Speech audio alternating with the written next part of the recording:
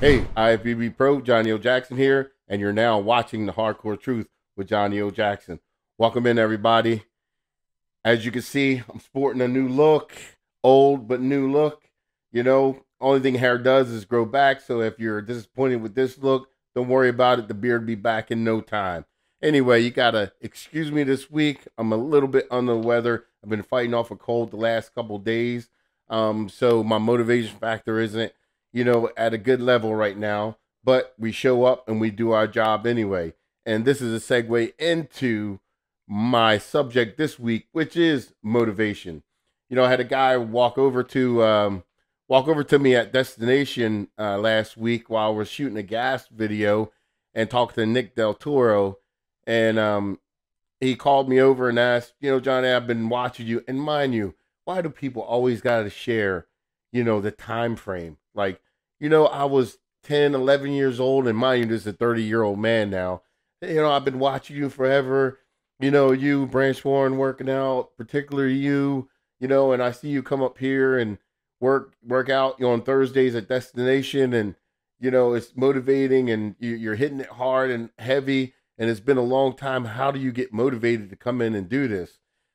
And so there's no real particular right or wrong answer to it. There's never one particular thing that motivates me. There's so many different motivation factors in life itself. So my I like to tell you guys that you should at least write them down. Right when they're present in your mind, write down those motivation factors.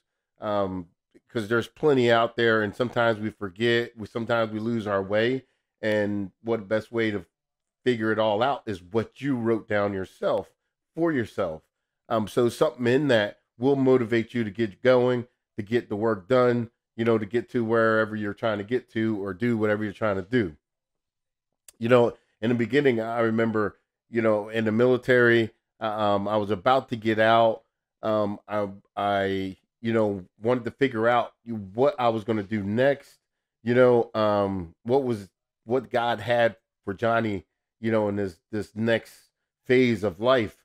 And I definitely really wanted to get out of the military, but I wasn't so against staying in as well. I just had to figure out, what it was that I wanted to do. So right then and there, around that same time frame, I wanted to, start back to competing again.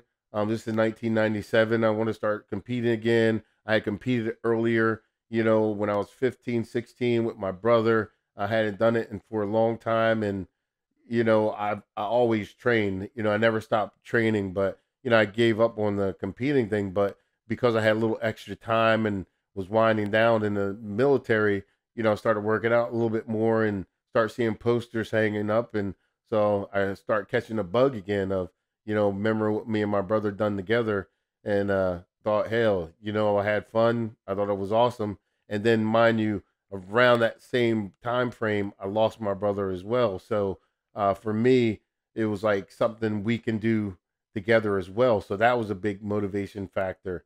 It was losing my brother, and he wanted to become a pro. Also, never achieved it. Did get on a national level, but never ever able to turn pro. So it was like something we were doing together, and I can achieve for us. So huge motivation factor.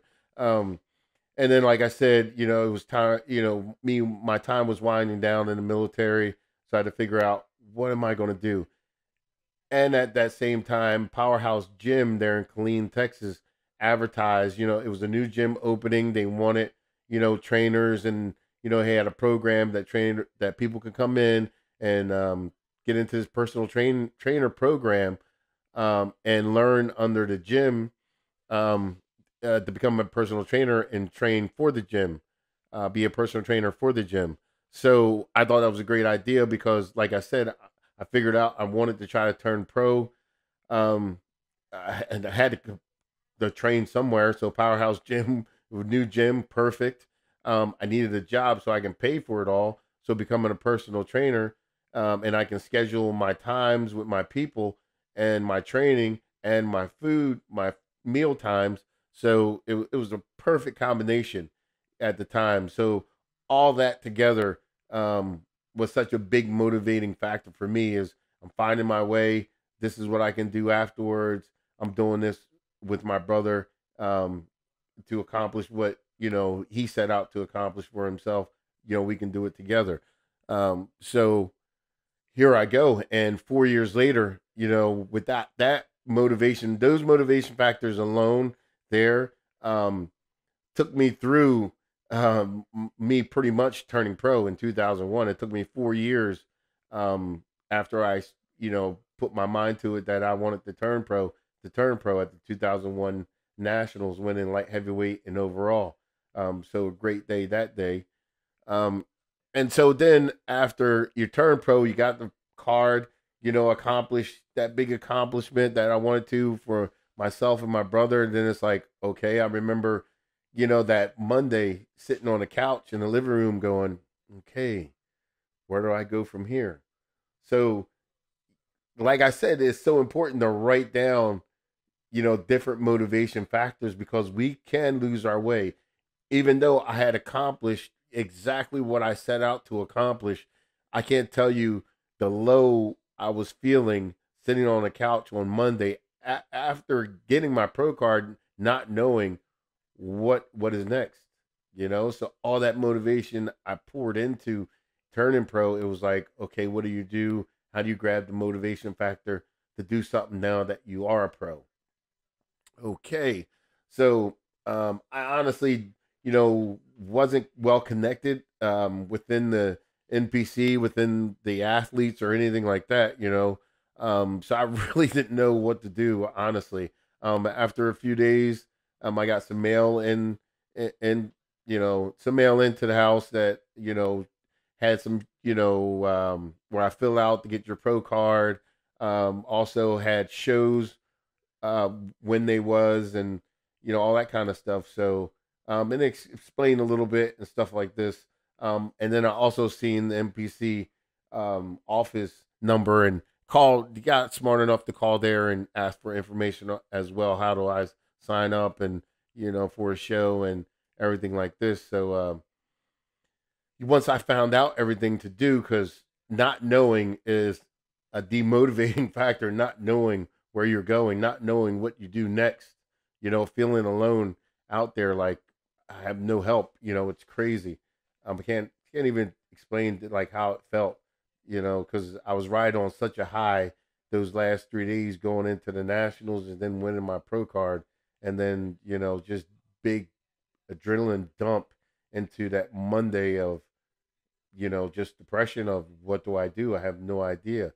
Anyway, once I got all this information together, got back into the gym because it took me a few days, to get rid of the swelling and the uncomfortableness because that's when I was still young and thought, after a show, your eyes are bigger than your stomach and you're grabbing everything and eating everything in sight and you just gained a gross amount of weight and just so uncomfortable. Anyway, after that subsided, I was able to get back in the gym, and start training again. It's once the blood start flowing again, you start getting also excited again. Seeing the pumps and seeing the size wise is tremendous because of I would diet it down to 198 and a week later eating like a fool, I'm up around 240. So that's motivating itself, seeing that size difference. Even after the swelling comes down, you retain a little bit of it. And once you get in the gym and work out and get a pump, it looks really good. So that was motivating factor of, I'm still looking good. I can do this, here we go. Then mind you that 2 weeks after that, Branch Warren and Jay Moore showed up at Strauss Fitness where I train people.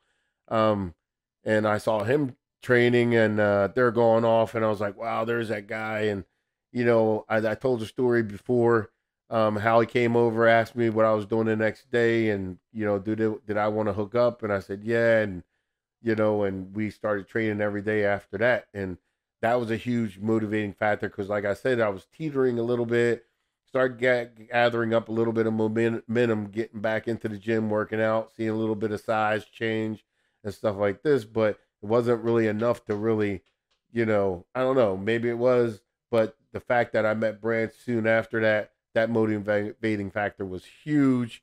And that, springboard me into the next several shows that I've done. So when I entered my pro debut, it was the GNC Show of Strength. That was the very first one when Gunther Scherkamp actually beat Ronnie Coleman, and that was a history-making moment in itself because that was the first time the reigning Mr. Olympia ever got beat by another person on a different stage other than the Mr. Olympia stage. So that was kind of weird to be a part of that history-making moment. But anyway, I ended up 10th in that show. I ended up making $10,000 actually for 10th place. So that was really awesome. Made my first paycheck. You talking about motivation out the yin yang? Yes, that helps. Plus Kirk Stroud, he was always my coach when I do powerlifting, but friend indeed. He was there along with his family, Sam. Also, Big Josh, Little Josh, all the guys they brought in. They actually brought me a Bible, and they all signed it, and and had my name engraved in it, and all that kind of stuff. And good luck. It was so awesome, and I can't tell you that motivated me to the nines to get back in the gym once I got back home and to get it on again.